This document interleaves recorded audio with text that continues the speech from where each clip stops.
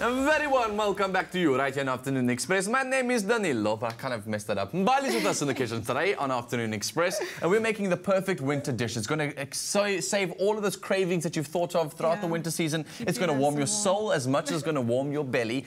We're making a penne con Quattro Formaggi, which basically just means 4 cheeses. So we're just going to throw cheese onto penne. How do we get started? Okay, so what we're going to do is we're going to heat some olive oil up in the pot. Okay. Okay, get that nice and hot. Oh, yes. Okay, and then we're going to add oregano to it.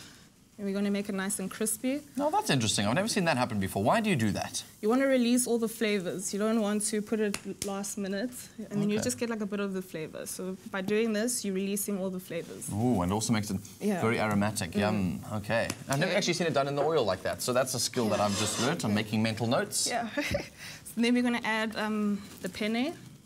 Cool. Which you've obviously pre-cooked before. Which has helped a lot.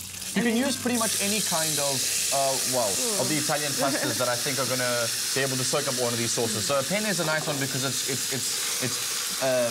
portionable a lot easier. You can create the different styles of penne you can use, but it's really just the flavors we're speaking about today. So if you don't want to do it with penne, you want to use rigatoni, you're welcome to, Okay, so what we've done... So that's like me, don't worry. Okay. So what we've done, we've reserved some of the water from cooking the pasta. Okay. Because we're going to make it nice and creamy. Yummy. So we're going to add a bit of the water now. Ooh. So it's almost like having a pasta stock. So if you get chicken stock, you get vegetable stock. We're making pasta stock here. Okay. And then, you must use big gesture. We make a big Italian food in the kitchen today. You must use big gesture. So we add the water to the pasta. You must swear at me as you go, nah, done like this. Okay. So, so we've got enough liquid in there. Then we're going to start adding the formaggi to the pasta. I like you. Which formaggi are we using first? So we got the gorgonzola. Beautiful. I like Mbali. She can stay. Okay, so we're not going to be shy. We're just going to go for it. Cool. We never shy on the show, clearly. I think everyone's learned that.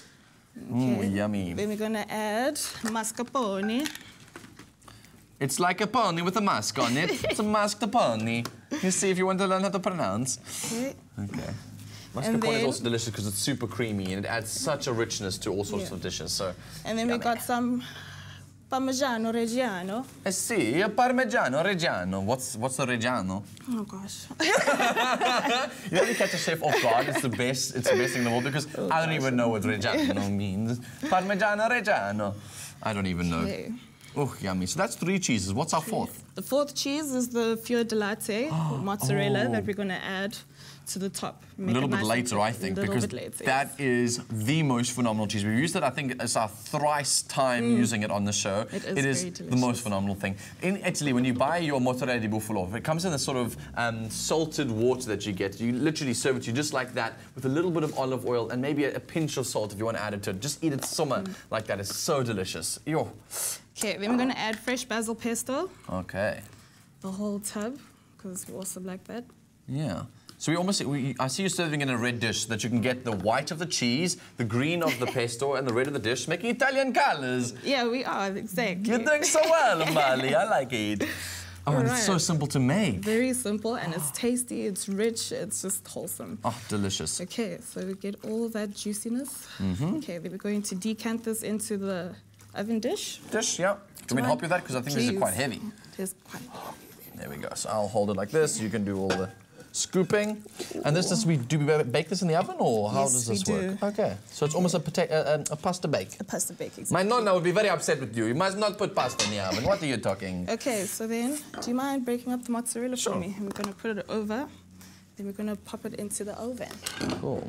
And this is one of those ones, I also learned this previously. You always tear the mozzarella di bufalo. You never try and play around too much with cutting it with knives and stuff. That's never a good idea. So you want it, look how stringy it comes out when you just tear it like that. It's a delicious, delicious texture. It's the most yummy thing. Okay, so what happens next? This goes into the oven, and how hot for how long? So we put it in the oven until the cheese melts and it's nice and browned, and then we pop it out, and then we're going to sprinkle some bacon over it. Oh, that sounds so delicious. If you guys want to get this recipe and the shopping list, it's on our website, afternoonexpress.co.za. You can make everything we make on the show simply by visiting that website, taking one of the recipes each evening and cooking it with us right here on Afternoon Express. Welcome back to Afternoon Express. We're definitely celebrating happiness right here in the kitchen because anything makes me happy, but particularly things that have cheese and pasta. It's such a warming dish to make. And we're making a 4 cheeses on the show today, but in real Italian, you say it like a... Quattro formaggi, or bene quattro formaggi. See, we've got Mbali joining us in the loft today, and she's making us this delicious dish. We just need to put the final touches on. Yes, that's all you need to do. Cool, so tell me what I can do. Okay, so you mind putting the pan on? Sure, that I can do for you. Okay, so we're just going to fry up some bacon. Just a few... Rashers. Yes. And no one can ever say no to a bit of bacon. We're going to make it extra crispy. Cool. And the way to make it extra crispy, tips please? Well, the best way for me is to grill it in the oven. You get a nice even coloring and it crisps up beautifully. But we're doing it in the pan to show you another version. So in case you are maybe struggling with your oven at home or it doesn't work as well as you would have liked it to, this is another way that you can do it here. I'm going to let those sit because I know you've done the ones in the oven, right? Okay. And that's what it should come looking like. I'm glad she's a klutz in the kitchen because then she's my type of chef. We can make mess together. Away, girl. Okay. Cool. So you've baked those in the oven, which is giving that nice crisp. So then we cut them into bite-sized pieces. They're extra crispy. Actually, let's just break it with our hands because it's easier that way. There we go. That looks so yummy. And basically, we're just going to drizzle those on top of, drip them on top of this pasta dish. That's all we do. It's all been baked in the oven. Oh, yummy. That looks delish.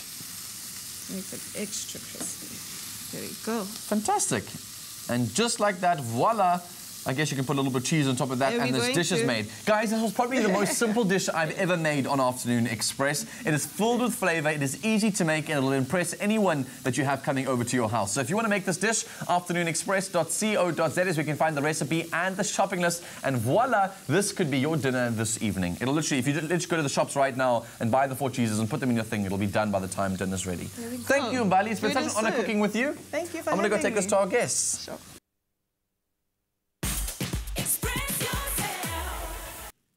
How you doing, YouTube fam? Thank you so much for watching, sharing and commenting. We love hearing from you, so be sure to keep up to date with all things Afternoon Express by clicking the subscribe button right here.